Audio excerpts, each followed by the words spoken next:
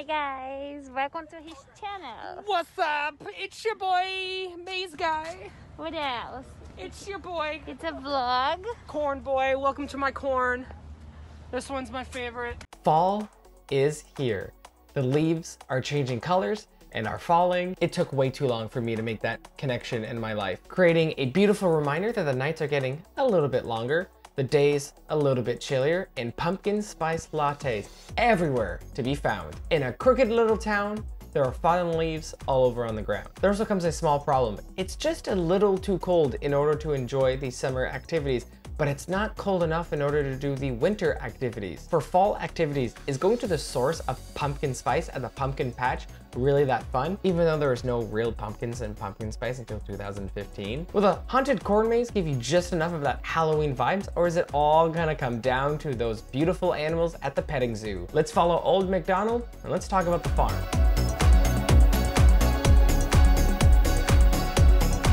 Welcome to my channel where I tell you about my adventures, challenges, and opinions to encourage you to take on adventures yourself, because life is just worth living. So let's live it up a little bit more. That sounds like something that pets your goat. Maybe consider liking and subscribing so we can go on this journey, but let's talk about the fall at the farm. This is gonna be a mini review trifecta, as if you're gonna go to one of these farms or fall festivals, you're really gonna hit three main things. Usually a petting zoo, a pumpkin patch, and a corn maze. I'm gonna be reviewing each three of these individually and then tell you my overall thoughts of fall at the farm together. But what is this fall at the farm? It's a relatively new concept for people who live in the big city who buy their pumpkins at Walmart. No judging. With many other fall traditions, it wasn't really uncommon for farmers markets or for rural areas to go to the local farm in order to get your pumpkins, but other fruits and vegetables. These smaller towns and rural areas, because they were a lot more connected, they had a lot more of these fall traditions and kept going on with them. For the big city, when you're stuck inside the town, you don't really get that opportunity. Some of these farms have found a business opportunity in order to take advantage of the big population that's really, really close to where they are. They also have these delicious homemade pumpkin flavored everything from jams to tarts to pies. And they sell a lot of other homemade delicious goods. Some bigger places in the United States have definitely leaned more into that festival side and definitely selling you on this rural Disneyland experience. Me and my partner in crime, you'll never catch me now, coppers, went to one called Man Farms that offers this fall at the farm experience. The good news, it was really inexpensive. It was only $15 per person, and it's a little bit cheaper if you paid for it online in advance. The one bad thing is a lot of them are gonna sell you on multiple activities, making it seem like there's a lot more than there actually is. They'll sell you on like 7+ activities. Well, really, it's all kind of the same thing. It's all one big playground, and it's mostly all for kids. And the pumpkin patch, which is the first thing we're gonna get into. You get to walk around and look at all these pumpkins that are down in a row. And if you want to get your own pumpkin, you can and choose one. You do have to pay for it, but it's fun that you get to choose your own. You get more selection than the supermarket. It's definitely not necessary. The price is not that huge of a difference compared to each other, but sometimes it's just fun to be able to pick your own. I had no idea that there were white pumpkins until I came to here. I don't know if that's common knowledge, but also those orange and white bad boys can get so large. I guess I just haven't seen so many pumpkins in my life. We obviously competed to see who could find the best and biggest pumpkin. I think I won. It's also a basic girl photo gallery, which people love. There's the families that are just walking around picking the pumpkins. And then there's the fashion-driven Uggs wearing girls that are all taking different photo shoots somewhere else. And that's really it. It's very simple. You're looking at this beautiful pumpkin patch. It does give you those fall vibes, and it does feel like you're missing out on something if you're not picking your own pumpkin, but it's not necessary. Just like me doing groceries, it's get in, look, get what you need, and get out. You're probably only gonna be here for 5, maybe 10 minutes. They are great photos. I mean, I took some. Oh no, am I one of those basic girls? Farm activity number 2, and that is the corn maze. The normal one and the spooky haunted one. Pretty straightforward. A giant field of corn that's cut in a way that it is a maze. You go in the entrance and you try to get out. If you always want to know what it felt like to be one of those mice that were experimented on by scientists where they had to try to go through the maze and get some cheese, you can be that. No cheese, so maybe a little bit worse. It's walking around technically with a goal, but if you've seen my video about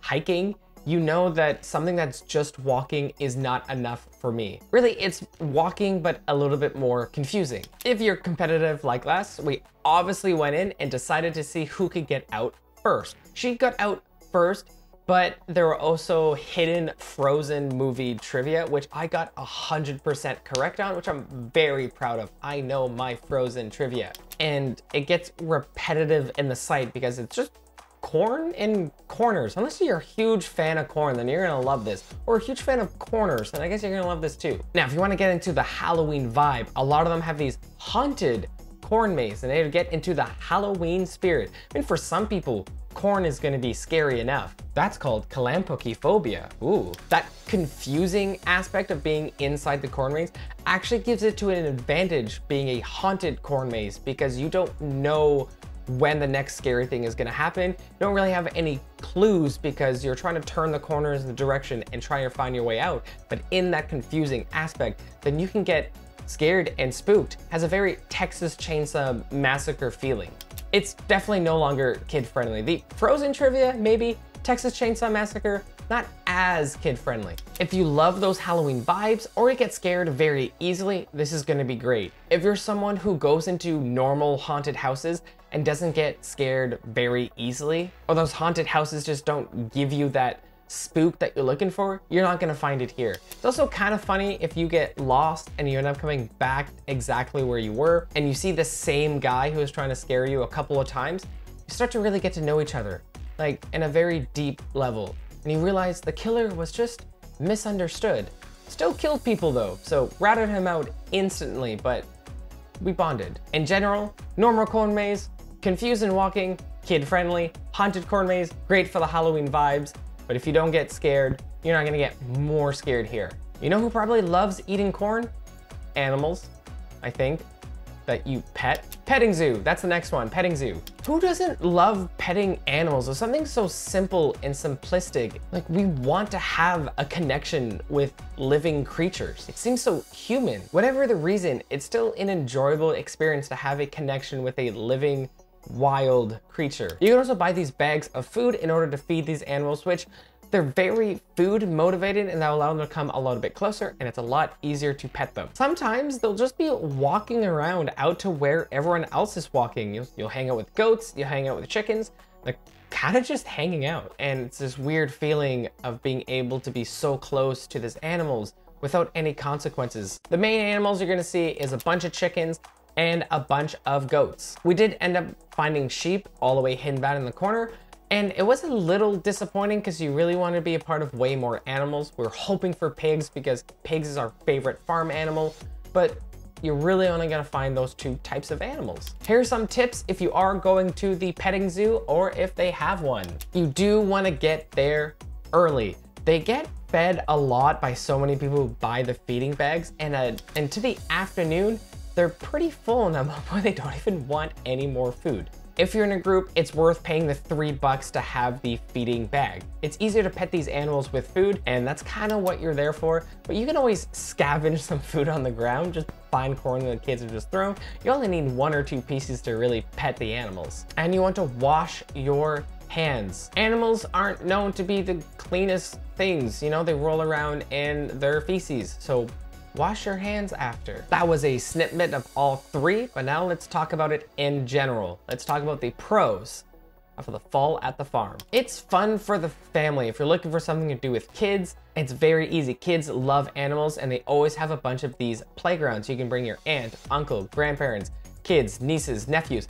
Everyone's welcome. You get to pet animals. Who doesn't love animals? That will always be very enjoyable. Most tickets last about 2 hours, and you'll definitely be there for about 2 hours. You will go through almost the 2 hours, but you won't go past it. Oh, and the food is delicious. It's homemade, fresh farm food. That is delicious. And the prices aren't crazy. They're not inexpensive. Very similar to what you'd find at a restaurant. Very cheap, very easy to do, And the haunted corn maze gives you that Halloween vibes. The pumpkin patch gives you the fall vibes, and the animals definitely cheer you up. It's very difficult to be mad with animals, but there are some cons to the fall at the farm. You do miss out on a lot of animals. It's mostly goats and chickens, and it's not the same for every single farm, but it doesn't mean you're gonna get all those options, which is a little disappointing, mostly because we wanted to pet a pig. But that's also kind of it. After that, it's mostly looking at stuff or walking around. But if you're looking for something more, you're not really gonna get that here. It's more for kids and families and a lot less for adults. And I kept feeling like there was missing something. I remember going to a farm experience when I was a kid, and they gave tractor rides and they gave tours to the farms. And I know the situation is different, but I couldn't help but feeling I needed just one more activity. Because everything else was more just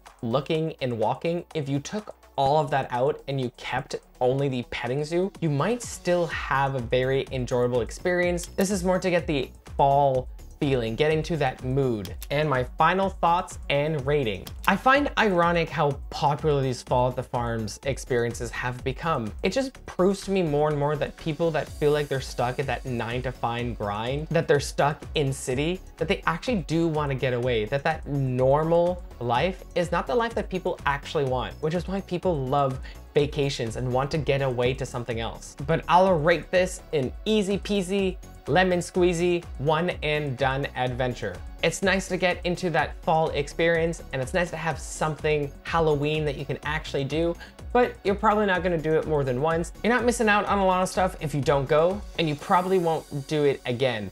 But if you're looking for other adventures, I have links down below to Groupon and Airbnb, which is how I find most of my experiences, and you get to save yourself just a little bit of money. That's my experience. What do you think? Are you gonna try to have this fall in the farm experience? What is your favorite fall tradition that you like to do?